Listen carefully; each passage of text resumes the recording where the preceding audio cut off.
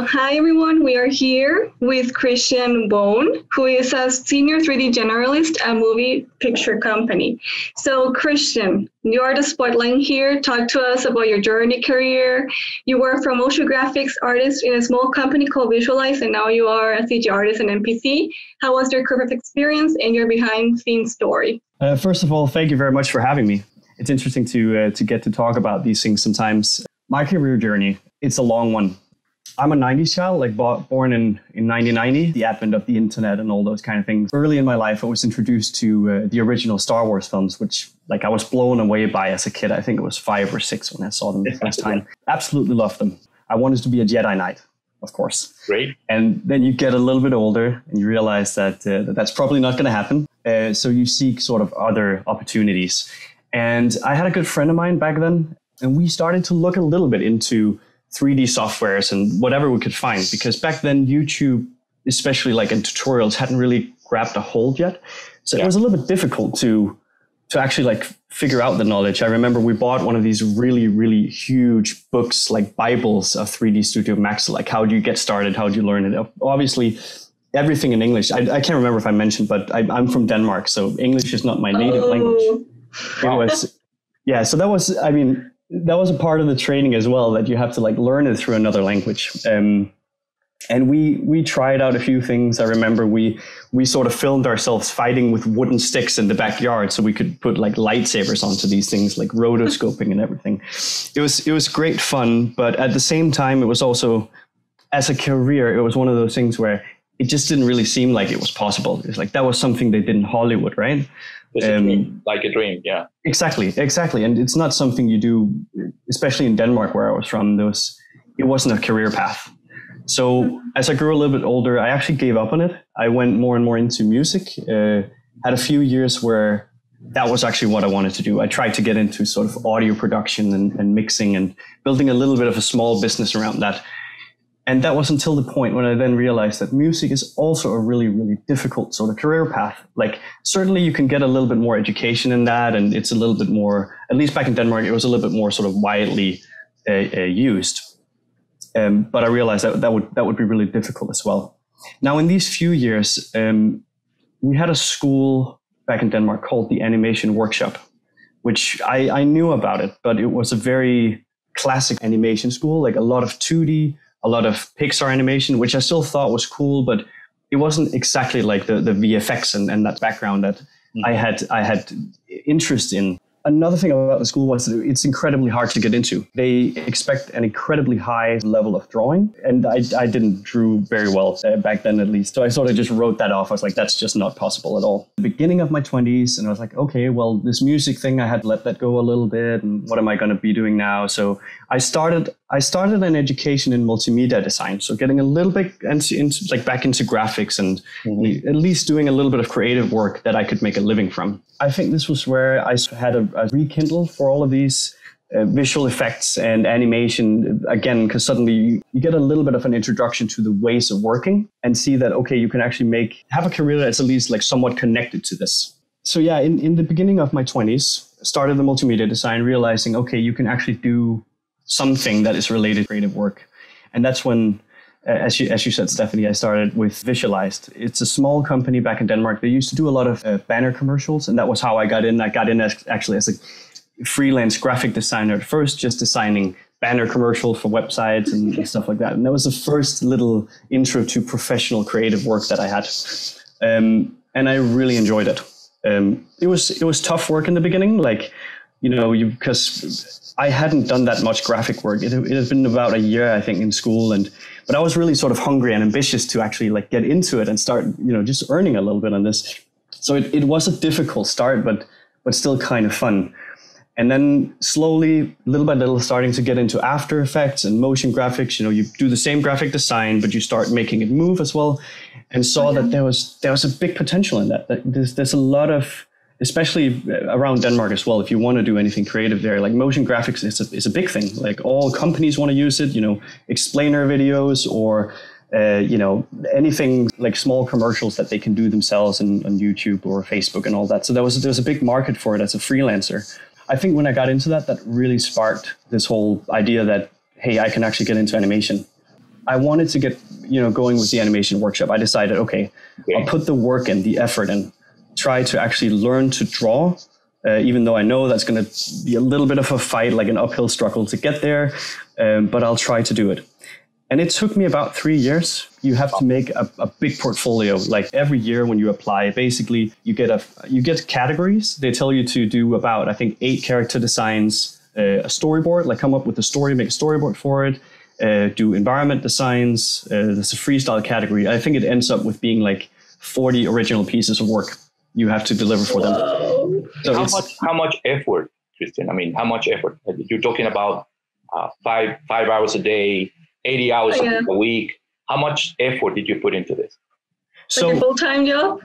So here's the thing about it. In the first portfolio I did for the school, first of all, it didn't feel as much as effort because this was fun. Yeah. Like it was challenging, but it was fun. So I didn't actually. That was after work hours and after school hours back then. I was just drawing as much as I could on weekends and probably about like those good 4 hours a day, right? And then on weekends, however long you could draw, right? So I did that first portfolio, but that didn't really get me anywhere because I just didn't have a good base for the drawing, And I got the good thing was you needed the knowledge. I needed the fundamental knowledge to actually get me anywhere. Yeah. And the good thing is that the animation workshop itself, it gives you these, it offers courses in classical drawing where you can actually come and you can study for a semester at the school basically, and they will teach you like classic constructive drawing, like all the fundamentals, the anatomy, the perspective, all the sort of building blocks that you need to just be like good, solid, have a solid base as an artist. One of the things pop-ups in this conversation is that you had to acquire the knowledge, the fundamentals, we call them. So it means that there's a very small percentage of people around the world that can be genius enough to capture everything that surrounds them and become a great artist. I mean, the reality is that it's very important to have a teacher, to have goals, to have procedures, to have that knowledge in order to advance in any career.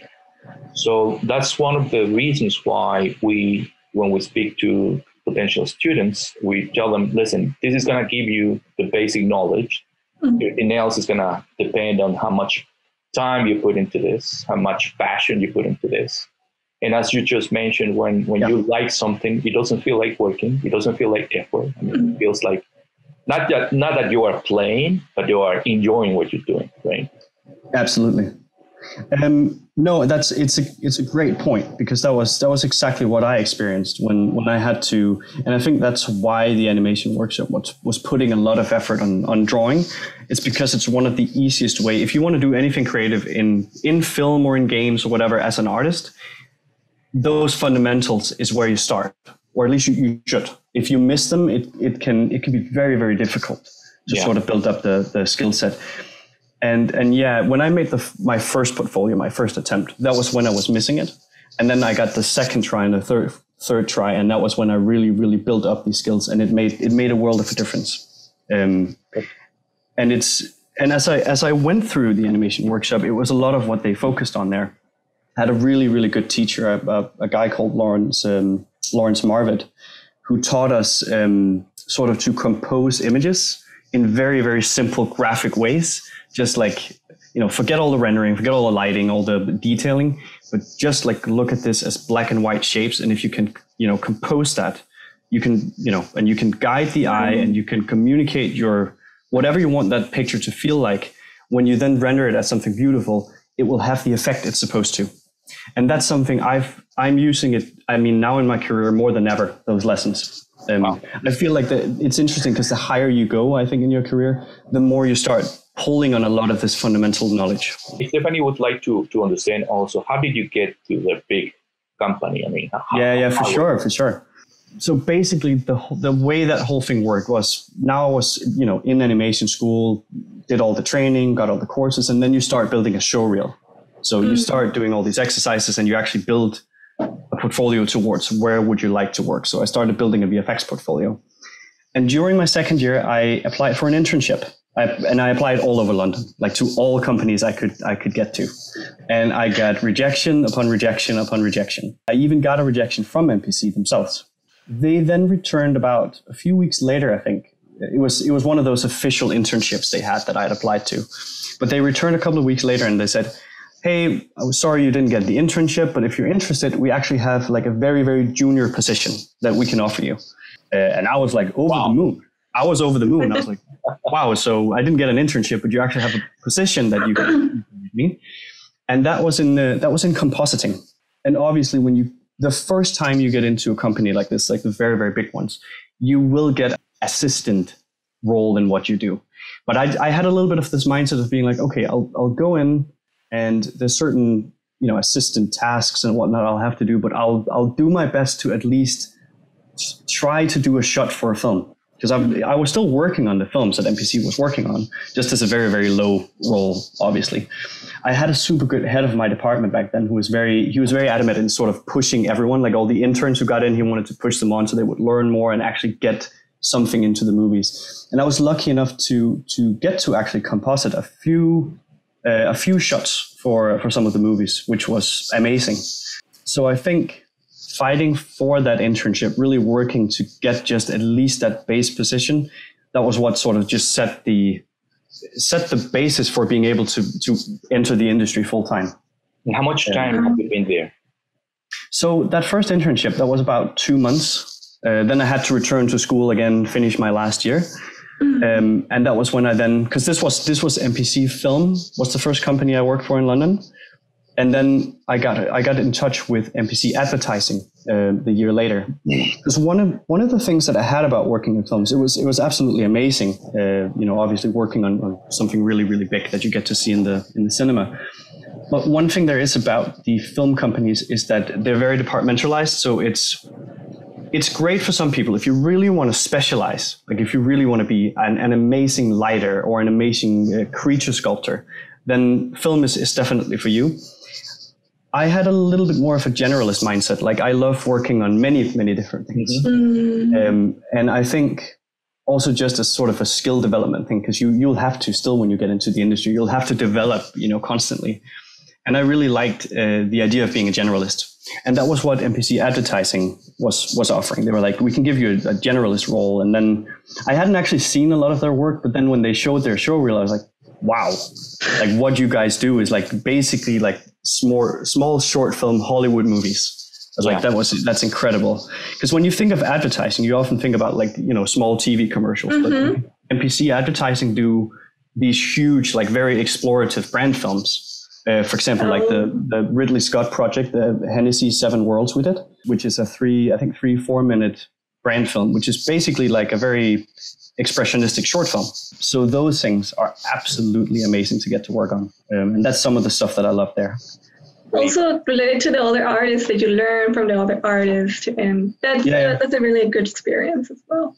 I mean, that's for sure. As soon as you get into the industry and you realize like how much insane talent that's there when you get into these companies. And the good thing is I find a lot of artists to be very, very helpful. If you're open, like sometimes when you get into the studio, people can seem to be really like hardworking and really into exactly what they're doing, just working away. But if you're just open and talkative and ask for some advice, I find people are usually just really nice and helpful in the industry. They're helping. That's great. And that's something I think we all have to keep as we progress in the industry. Is like you gotta stay open to always learn new things from others. You can't learn everything on your own. So learn as much from others as possible is a big thing. Stay open, stay curious, but also when you get a little bit further ahead, like help others, just like they help you. Like give your knowledge away, because not only is it really nice and it's awesome to see when people learn something from you, but it also cements your own knowledge, right? Like when you have to explain why you're doing certain things, like why are you lighting a shot a certain way? Well, you have to go back and like find a lot of that tradition, like the fundamental knowledge, right? So you really explain how you got there. Yeah, you have to put words in the ideas, yours and exactly. others, and that just complements everything else. And the why. There is something I think we would like your take on this, based on your experience and based on your path, which is pretty amazing. I mean, there's a lot of work and it's a lot of passion and not stopping on dreaming, which is part of your life. What's your take on the value chain in the animation industry? Where is everybody? I mean, let's just figure out we have someone certified from Unreal Engine, and then they finish and they say, well, now what? I mean, what they're gonna do? What would be the path, and what would be the different goals that they can just draw in the first page? Well, in terms of where you stand, like in hireability, when you've done your training, I think that's a tough question actually, because I think it's so in many industries, right? In most other industries, honestly, I think it comes so much down to, okay, you went to a really good school, maybe high prestigious school. You got a good, well, mostly they probably don't even look at grade cards. They're just like, you went to Harvard or something. So now someone will give you a really good internship. Then you get that on your CV, and then you step up to the next and the next.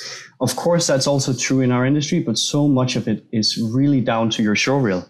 It's really down to, you can have a lot of certificates and everything, and that's all great. It does prove something, but at the end of the day, it is what is the quality of the image you can produce, or the art, or in other disciplines like writing. What scripts have you been writing?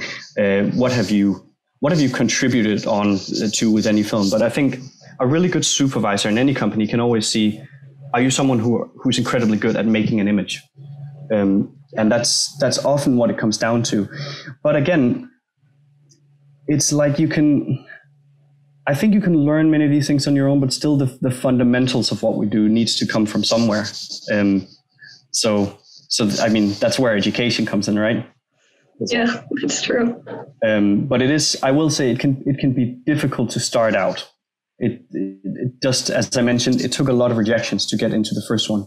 But I think that's where, if you really, really want to do this, you've got to just like power through that initial tough phase, and it's going to take some work, and you might have to redo your showreel sometimes. Again, you can often reach out to people and just ask, hey, like if you find a really good artist you like, reach out to them, be like, hey, would you mind looking at my work and just tell me what you think about this? And that can often give really good pointers to like what you need to learn. What should you maybe take out of your reel? What should you upgrade in your portfolio to make it a little bit better?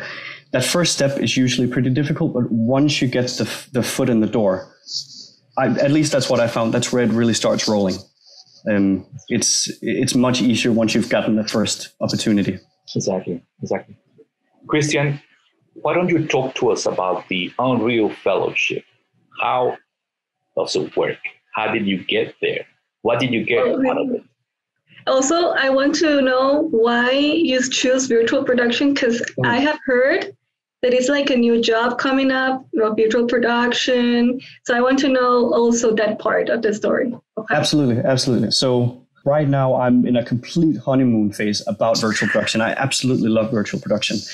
Let me try to start there. Like, virtual production is completely new. It's something that sort of sprung up out of nowhere, because obviously Unreal Engine is, well, it's not like it's that much of a new thing. I think it's more that it's gained fame recently, because it has been around. It has been around for a while. It just hasn't been as fluent, and it hasn't been as defined as what it is now.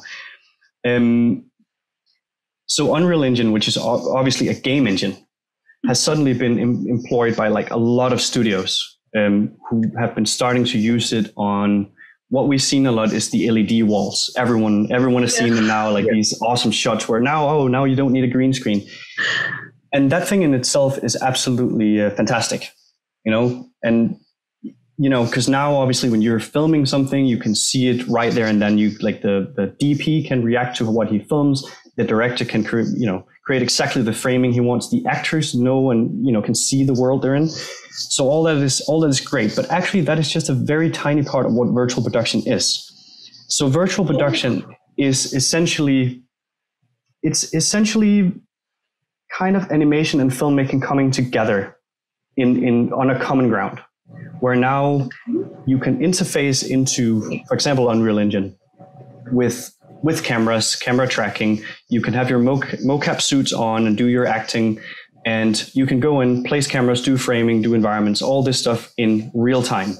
which is groundbreaking, because what we're used to in animation is that you develop something and somebody has to animate it, and then you have to build a lot of things. You look at it in sort of a gray shaded version for a long time. It looks very basic until you can then render it, and then you can see it, and then you put it together in an edit. It's a very long, slow process. It's not very creative. It's not very reactive. So if you're a director on that, you give a brief, and then a couple of weeks later, you get the first couple of tests or sequences back, and then you react to it. And I think for a lot of filmmakers, that is incredibly difficult. If you've worked in the industry, you get a little bit used to that's how it is. Like for me, for example, I've done a lot of lighting, so I've been used to the rendering process. You get used to it. But when you can all of a sudden sit and do, you can react in real time to what you're creating. That's just a completely different game. Yes. And I've been getting into Unreal on my own for probably the past year, getting really interested in it. And then I applied for the fellowship. And just a year, Chris? Yeah, it's not more than a year. It's not more than a year. It doesn't take long, I think, to actually gain skills in Unreal. I will say a lot of this is riding on the back of course, me being in the industry for a little bit. So a lot of the skills you can carry over. But I then applied for the fellowship. And then you get these like 5 weeks of super intense training in Unreal, which it's completely full time. First of all, the really cool thing about it is that the fellowship will cover you. So because everyone are professionals, that's the thing about the fellowship. It's for professional. It's like if you study, you have a few years, and then this is your next step to actually learn virtual production. And Epic, they help you, like they give you a grant so you can take time off of work to actually focus 100%, because it's full time. It's 40 hours of studies pretty much. And then you have one assignment, which is make a short film. What is incredibly cool about it is that, at least in my term, they're not just taking people from animation, they're actually taking a lot of people who are directors or cinematographers or producers. So you get a really good bunch of people. And I think this is actually really important to what virtual production is, because it is that sort of combination of people from different, film industries coming together. It's so cool to study along with people from traditional film backgrounds. Okay, great. So, yeah. Let's see, what would be your message to all those people, those professionals, those kids, or those families that are just immersed in a quite different ecosystem in Latin America, and they might be willing to get into this path and start connecting with a different world and open different doors to make an impact in their families? What would be your advice? I would say that if you have a dream, and if you have a dream about getting into animation, visual effects, filmmaking right now, I think you're in one of the luckiest situations ever. Basically because of what the internet is. Because at the moment, especially in our industry, there's such a democratization of knowledge. Yeah. So you can get on YouTube, or you can find courses you can pay for in so many different levels, really advanced, several years of learning paths, or even shorter. So there's something for everyone. And I think if you really have a dream about it, now is a great time. The business is kind of booming. So many series are coming out, so many video games are being made. I think there's room for a lot of people who wants to get in, and it's easier than ever to learn. I will say it takes effort. It definitely takes effort. You gotta want it. You gotta have a passion in it, because it's not something where you just study easily for a few years and then it's all great, then you get a job. It does take work, but if you're up for it, all the knowledge is out there for you to get. You can learn everything nowadays if you really want to. But yeah, thank you for being here and for giving all those words of inspiration, because many students here in Latin America, they need that push to say yes. Absolutely. I think it's really great what you guys are doing. Absolutely love talking about these things. So the pleasure's all mine. Well, Kristian, Jensen, thank you very much for this time. And people, I think you have a very interesting and a small success story, because I think we're gonna hear more about Kristian in the future. And we have a new friend in this industry, so a new friend from Denmark, Exactly. Kristian, have a nice one. Bye-bye. Thank you very much. Kristian. Talk to you guys later.